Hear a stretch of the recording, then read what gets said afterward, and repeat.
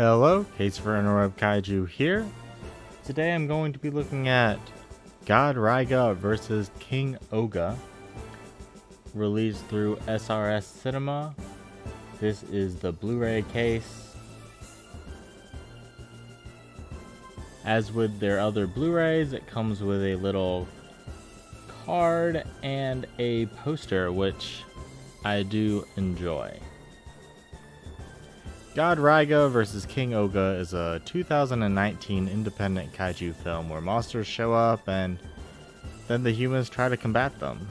First off, the disc itself looks pretty cool. I like this silly skull phone. One whole scene is done using non-realistic action figures, and I like it. It's also pretty early on, so it alerts the viewers to be prepared for some silliness, and there's lots of silliness in the movie. The music is fine and the sound mixing is well done. I did laugh at some of the dialogue. Hito is a lot better in this film, and I do actually like this girl. Honestly, the characters and story in general are a lot better here, though still nothing extraordinary, and far from anything that may make up for the rest of it.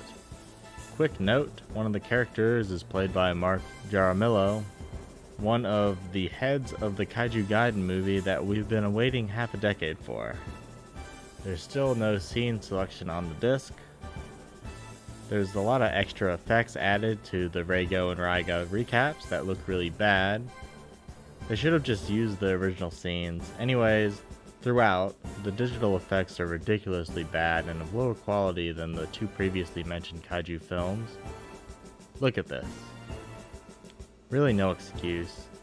Maybe it's for comedic effect, but if it was once really bad, it might be funny, but it's constant and distracting. Frustrating even. Making it look less like an independent film and more like just a fan film.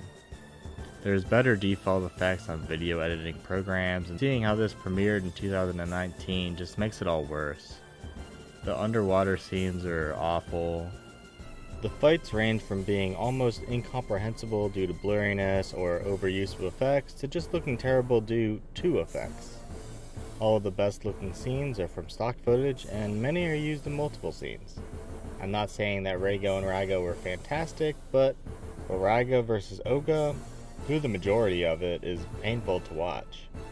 I wouldn't recommend unless you are a fan of Reiga. Also, there's high sequel tease at the end, so maybe we'll be seeing this in movie universe again eventually. Thanks for watching. 熱海はどうなっちゃうんですか？わからん。